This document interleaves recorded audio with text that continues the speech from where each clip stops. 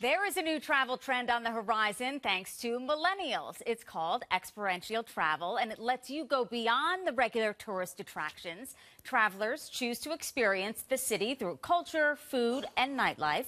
The new trend is drawing millennials to cities like Seattle, San Francisco, Austin, over other cities, thanks to the unique food, events, and culture each of those has to offer, and many more. So why the shift in the way to experience these popular cities and others? Travel expert Kendra Thornton is joining us. Kendra, millennials are doing more, it seems, for a little less money, experiencing a lot more rather than say, okay, go 2 weeks in Florida. They're really branching out. Why is that?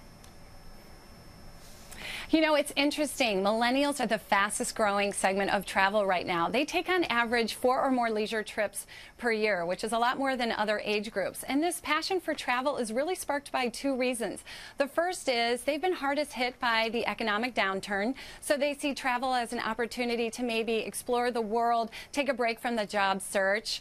And secondly, they're a little less skeptical to wait on travel until their golden years. You know, they really want to see the world now while they have the time. Also, this millennial age group is extremely tech savvy. They have no problem picking up their smartphone or tablet to plan or book a trip. And with the influx of these mobile booking sites, it's really making it easy for these age groups to really plan trips spontaneously, which is how they prefer to do it.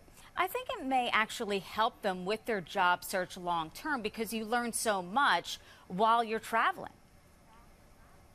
That's exactly it. I've talked to millennials who have taken, 2-month backpacking trips, and they've said it really helped them build up their network so that when they did find a career that was right for them, they already had people that they knew around the world that could really build upon that. And, one thing that's really cool that these millennials are really into doing is sharing and creating these unique travel experiences. I mean, they are all about the social networks. In fact, it's interesting. 3 out of 4 millennials will post to a social network at least once a day while they travel. So they want to create these authentic, non-fabricated travel experiences in the destinations that they're going to. And one place that's really drawing millennials to do this is a mobile app called GoGoBot, which is great because it allows travelers to really connect based on shared interests, whether it's someone who's into arts and culture or foodies or people who are looking for a great nightlife. And it's called Tribes, and they can really connect and share these experiences so that when they visit a destination, they're kind of seeing it like a local would, with a very authentic, like behind the scenes experience.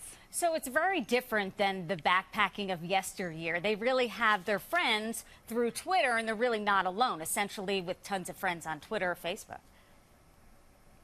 That's absolutely true. I mean, they really want to maybe share their travel experiences with their friends through their social networks. They also maybe want to meet up with people around the globe as they travel. Maybe they're building up friends that they haven't met in person, but connecting and meeting them in person in other countries, which is definitely the way the millennials approach this. And finally, are they cutting costs anywhere? What are some of the travel saving tips you have for us? Are they maybe looking into where to stay for less money? You know, it's interesting. Millennials are not as cost conscious as you would expect, considering their youth and job situation. But definitely, they are leveraging their social networks to help them save money. They're getting tips and ideas from their friends through social media. They're also going to, for lodging, they like Airbnb is a popular one. They also like a new one called couch surfing, which helps them save money on lodging. And for flights, they're big users of a flight aggregator site called Skyscanner. The beauty of youth, really doing it now and thinking about the consequences later. Kendra Thornton, thank you.